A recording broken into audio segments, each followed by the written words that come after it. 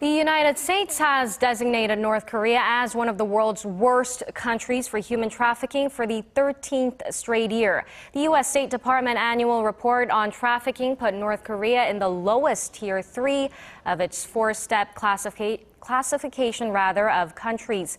It says the regime maintains political prison camps, sends people overseas for forced labor, and makes no efforts to improve the situation.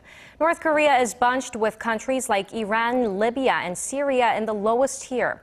The report notes how up to 120,000 North Koreans are thought to be in political prison camps, and around 50,000 more work outside North Korea as virtual slave laborers to make money for the state.